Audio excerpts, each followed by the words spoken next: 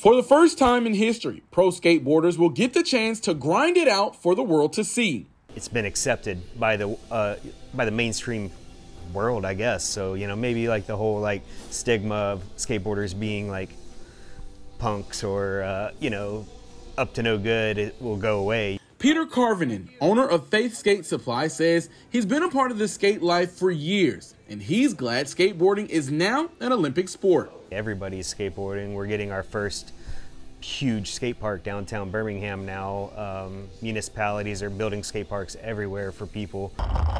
But for many spectators, the ins and outs of skateboarding competitions are new. So how does it work?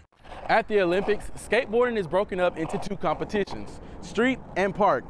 Street is exactly what it sounds like. A course made up of stairs and rails inspired by the cities where this happens in the world. The park is very much like, that's enjoyable to watch. That's the big flying stuff, the big airs and the big grinds, and people are just flying around the big pools and stuff. Carvinen says he hopes the Tokyo Olympics will open people's eyes to the very difficult sport and earn respect from brand new viewers. In Birmingham, Xavier Harris, WVTM 13.